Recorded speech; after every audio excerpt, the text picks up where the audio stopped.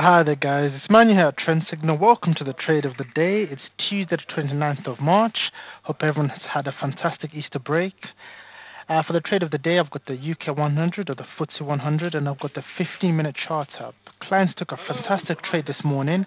This trade triggered at 9 a.m. with our highly visible snap circle there. And clients entered this trade at 6136 with a stop loss above this wick just to allow the trade some space to maneuver. This trade rallied off for 20 points. We actually closed this trade out at 10.30. So clients trading that at £10 a point means that's £200 in your trading account to start your UK trading week. And if you'd like to find out how we highlight these trading opportunities, we've got a webinar this evening at 7 p.m. Log on to our website and book a place for the session.